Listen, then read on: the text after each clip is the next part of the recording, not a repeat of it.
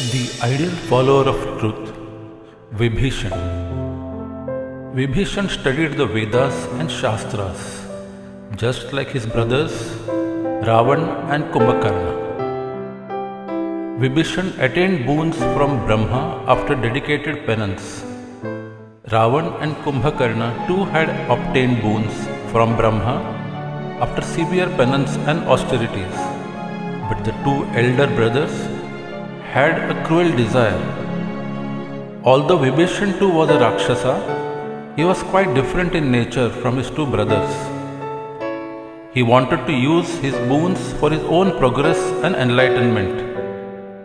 Ravan and Kumbhakarna wanted to use them for conquering the world, depriving people, and for their own lust. When Shurpankha came to Ravan after her humiliation at the hands of Ram and Lakshman, he was furious. He wanted to set out at once to kill Ram. But one of his ministers, Akampan, said, "Maharaj, Ram is a very formidable warrior. It is not possible to defeat him in open combat. Lakshmana, his brother, is equally well versed in the use of arms. Hence, resist from attacking them. Use a different strategy." Shurpankha has just described the beauty of Ram's wife Sita. Kidnap her by any means. Ram cannot bear her separation, and her loss would make him so dejected that he would end his life. Ravan liked Akampan's suggestion very much. Acting according to his crooked advice, Ravan kidnapped Sita with the help of Marich and imprisoned her in Lanka's Ashokvan. Vibheeshan felt very angry and apprehensive. He felt Ravan's misdeeds might put Lanka and the Rakshasa community in danger. Ravan refused to listen to his advice, which was right and according to the principles of Dharma. Meanwhile, Rakshasa spies were gathering information about Sri Ram. As Vibheeshan learnt of this, his mind was drawn towards Sri Ram. Vibheeshan was basically a pious and a spiritual Vishnu Bhakt. When he had a meeting with Hanuman, he had a little peace of mind. Vibheeshan was present in the Rajya Sabha when Hanuman was made captive by Indrajit and brought before Ravan. Hanuman was straight and blunt in conveying what he had come to say. Ravan became furious when he heard Hanuman's words. He wanted to put Hanuman to death immediately. But Vibheeshan intervened and said, "Lord of Lanka, Hanuman is Ram's ambassador, and no ambassador should be killed. It is against Raj Dharma and is condemned universally. A certain code of conduct is expected of an ambassador. If he deviates from that, then physical punishment is permitted, like chopping off limbs, tonsuring or whipping, but certainly not death penalty." Ravan said, "In that case, set fire to his tail, because Vanars are very proud of this part of their body." But after his tail was set on fire, Hanuman played havoc and reduced much of Lanka to ashes. Ravan called an emergency meeting of his Rajya Sabha when he came to know that Ram was marching with his Vanar army towards Lanka. He told them of the events taking place. Hanuman came alone and set Lanka on fire, killing many of our Rakshasas.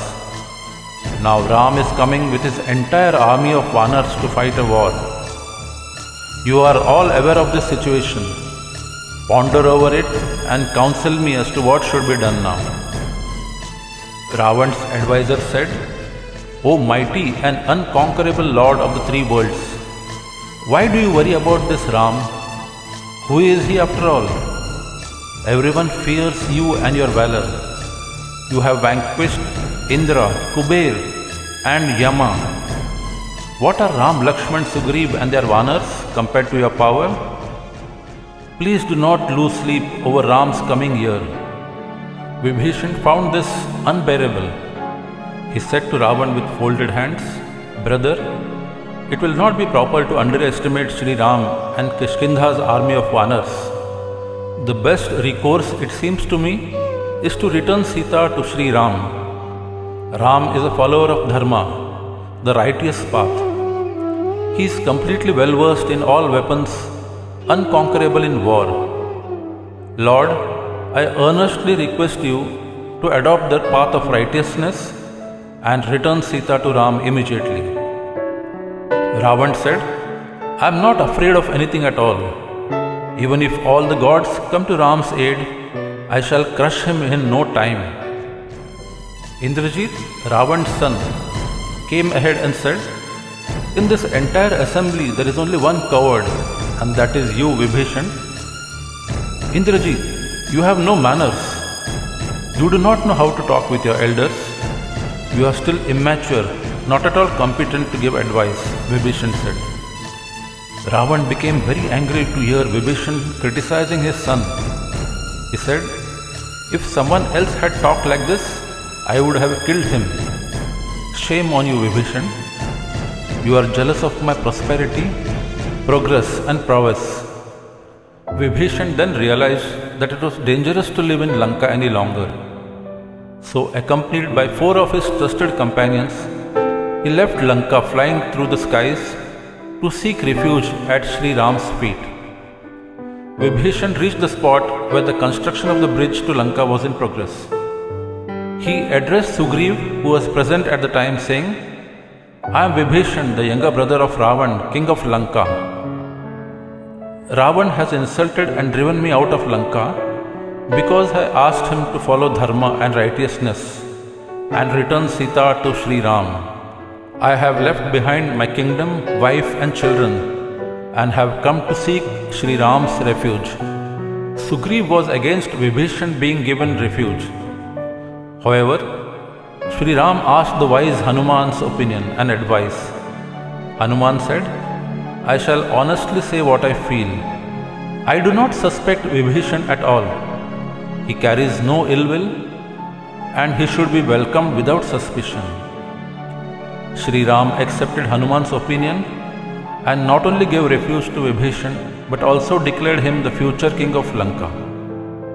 Vibheeshan certainly proved very helpful, giving precious advice and guidance in critical situations. This paved the way for Ram's victory. Ravan was slain by Sri Ram. Lesson to ponder. One has to sometimes make difficult decisions in one's life. On one side, you have your blood relatives with all their selfishness, and on the other side are values that you hold dear. The first can give you temporary happiness, while the second has troubles and sorrow awaiting you. But the more difficult path also leads to greater and lasting happiness in the future. Your self-esteem will also increase along with your reputation.